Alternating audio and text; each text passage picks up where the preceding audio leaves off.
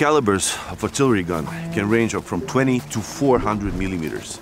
It can shoot up to a distance of 40 kilometers or even more.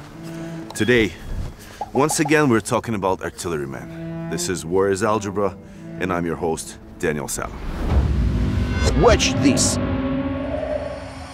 This is a Giatsynt, and no, this is not a flower, but the firepower of the Ukrainian army. 2 shells on the ground. Could you please tell us what we're looking at right now? This is Soviet towed artillery to a 36B Giatsynt. Well, it's a kind of flower, the Giatsynt. Interesting. Quite interesting. The Tu-36 Giatsynt-B is a towed artillery piece, meaning it is hauled like a trailer by a vehicle. Go on, all the way. How does this system actually work? It takes about 2.5 to 3 minutes to get from traveling to combat position. The Giatsynt gun only fires from a such plate means when the plate is detached from the ground. That's because it has large recoils. After each shot, the barrel moves back. See? These numbers how they show the recoil. A higher aiming angle means less recoil. A lower aiming angle means more recoil. What's the range? The maximum range for a fragmentation high explosive projectile is 28 kilometers, and for an active reactive one, it's 33.5 kilometers. Specifications: height, trailed gun, weight 9,760 kilograms, length including the barrel 12,300 to 12,920 millimeters, width 2,788 millimeters, height in combat position 2,760 millimeters, caliber 152.4 millimeters, shell weight 46 kilogram. The gun is designed for destruction of enemy personnel, vehicles, and ammunition depots. And it's cold. Load up.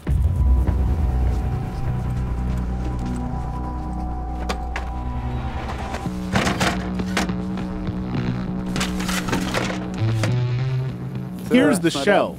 It hooks up like this. The skirt is a kind of fuse it unscrews. See, it's marked caliber 152. Minus means it's a reduced weight shell.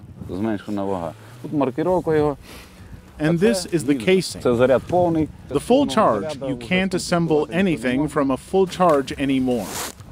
Why reduce the weight? You see, there are different targets at different distances, 20 kilometers or 15. They can also be at a distance of 10 kilometers, and when you need to shoot at a shorter distance. We remove bundles of powder. 2 shells here, 2 shells. Tell us about your crew. What is the function of each soldier? We have 8 people, including the driver as the commander. My main task is to put everyone in their place. This is Alexander. He's the gunner here. All this is the gunner's mechanism. Alexander works with it. This is the rotating mechanism. Raising and lowering the barrel turns left, right. Yura is the gunner. He carries the shell. Vitya carries the charge. Petro assembles, screws on the fuse, and Slavik is our charge assembler. He's the one who sends the shell. This is the carriage. In the carriage, the wedge of the breech opens. The shell is placed on the carriage and pushed by a semi-automatic chain. Sometimes, when they can damage the tube, there's a pusher for such cases. Manually lifted the breech wedge once, that's it. Then it works in automatic mode, opens, closes. And where is the shot fired from? The cord is laid, pulled through. We step back further and that's all. Then the crew waits for information on how many shells are needed. We do 6 to 8 shots per minute. In addition to the main crew, there is also a group that works remotely, which includes a communication operator, a topographic surveyor, a gunner. This interesting device. So, this is the most interesting crew, without which this big stuff doesn't work. So, first of all, tell for civilians what is this? This is a periscopic artillery compass. It has a magnetic arrow, and it gives us directional angles, magnetic azimuth. So it's mathematics, right? Absolutely correct. It's about mathematics. So, the topographic surveyor comes out, sets up the periscopic artillery compass. I indicate the main direction of the gun, and the topographic surveyor orients the guns. To deploy the system and make a shot, a coordinated team needs only 10 minutes. And how much does this artillery system cost? Well, I can't really say. What about the shell? I don't remember that either. Darn, too bad. Wanted to buy one. Oh, great. I see a gun.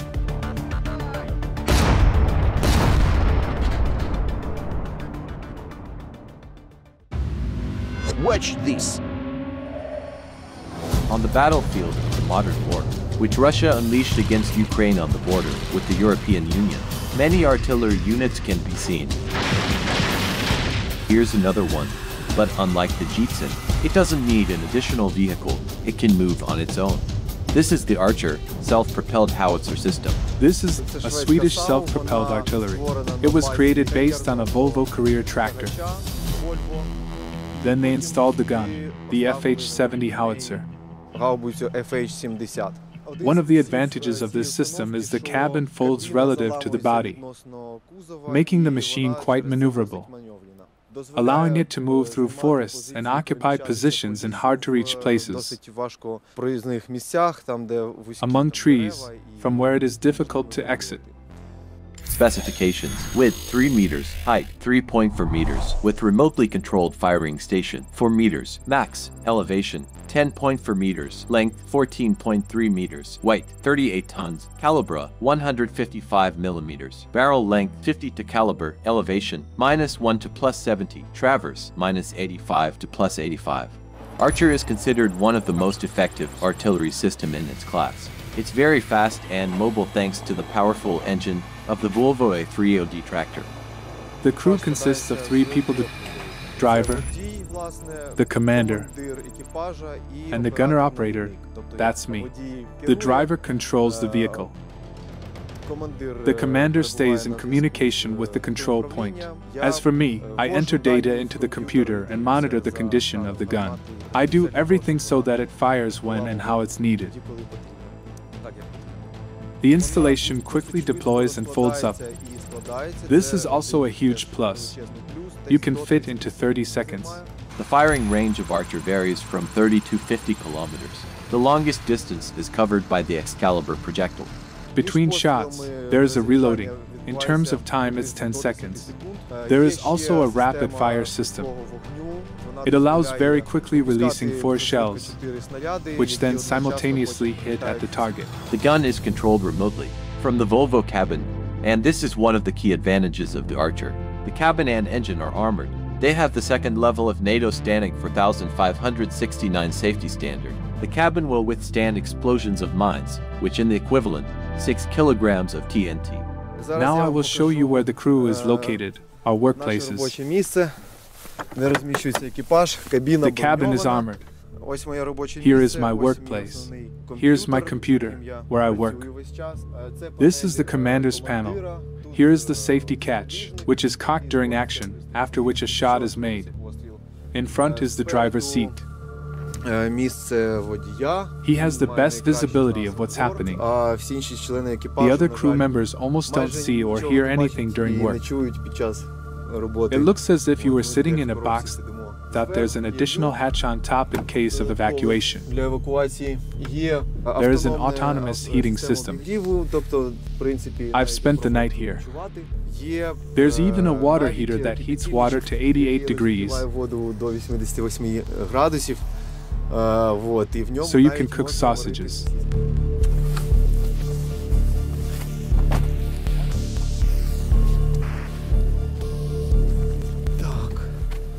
Here is our gun, hydraulic recoil, forced recoil system.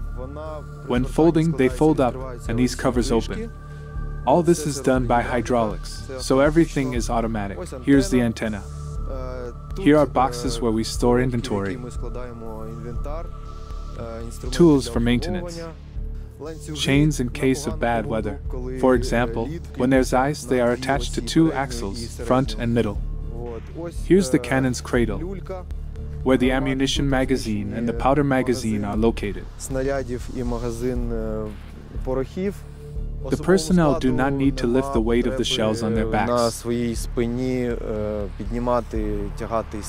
Everything is done automatically. During combat operations, the crew does not leave the cab. The guidance system is also fully automated. We are only required to enter coordinates, and the computer automatically calculates all the ballistics, determines how to lift, where to turn the barrel to make a shot. Fire!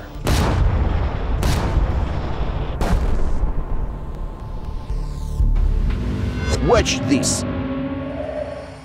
No unimportant weapons on a battlefield. Everything is important and essential.